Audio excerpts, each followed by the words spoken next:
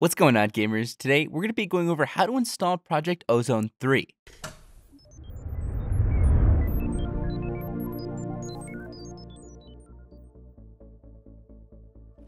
Before we get into this tutorial, don't forget to give this video a like, subscribe, and click the notification bell so you can get notified of every tutorial we post, just like this one.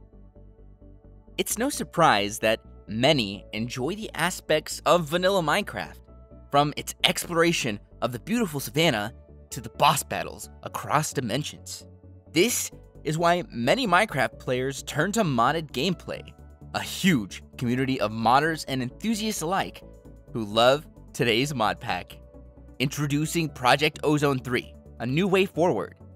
This mod pack is filled with a massive amount of mods ranging from tech to magic, and even includes sort of an RPG experience with the mod Better Questing. The Project Ozone 3 mod pack is for version of Minecraft 1.12.2, and it's a successor to the first two counterparts. This pack has a huge amount of mods present, each one more intense than the next. In addition to this pack is meant to be played on Garden of Glass world types, meaning that it can also be a skyblock based mod pack. Here at Apex Hosting, installing Project Ozone 3 is super simple, and today we're going to show you how to set it up. Before we get started, it's really important to know that the modders recommend 6 to 8 gigabytes of storage. You should aim for that if you would prefer it to not crash. Alright, so our first step for client-side installation is you're going to go ahead and head to the CurseForge webpage. And on their download site, make sure to click Download and then Install Launcher. Once the launcher is installed, go ahead and open up the app, and then click on Minecraft, and then click on Browse Modpacks. From here, just search for Project Ozone 3 if it's not on the front page.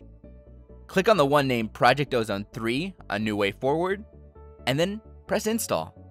Once it's done, you can return to the My Modpacks tab to find the installed pack and play. Before we get started, it is really important to know that the author recommends 6 to 8 gigabytes of storage for the client side. So for your server, you should be aiming for 8 gigabytes or higher, because more players is going to require more storage. The first step for installing server side is you're going to go ahead and head to the Apex server panel. Then scroll down to jar file selection, and in jar file selection, you can type in, or you can just scroll up or down to find Project Ozone 3. Then go ahead and click on that, and it's going to prompt you to change version.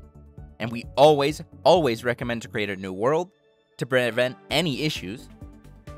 And once it's done, go ahead and click on Restart the server to load the mod pack. And once your server is finally online, you're going to be able to connect. Now, we're going to go over some of the coolest parts of this mod pack. The best one, in our opinion, being the Better Questing mod.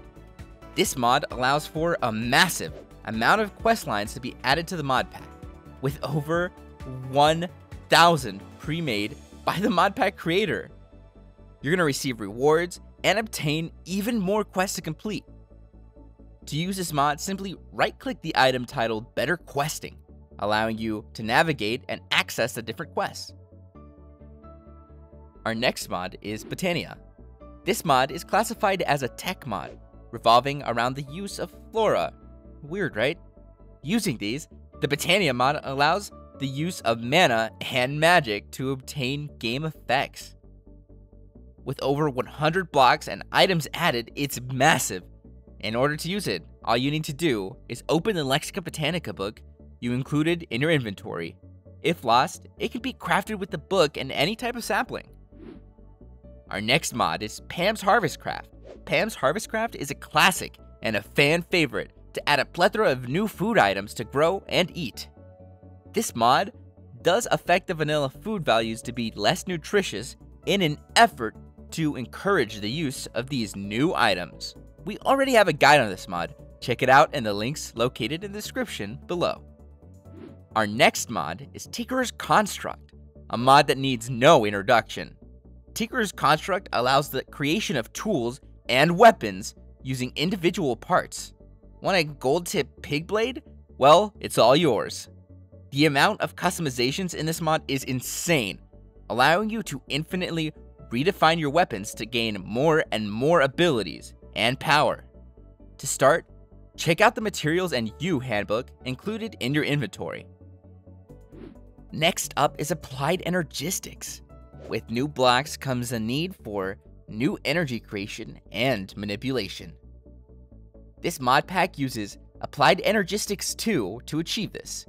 This advanced mod uses technology, wires and more to generate, transport, and power blocks using energy within it. To get started with this mod, you're going to want to get some quartz.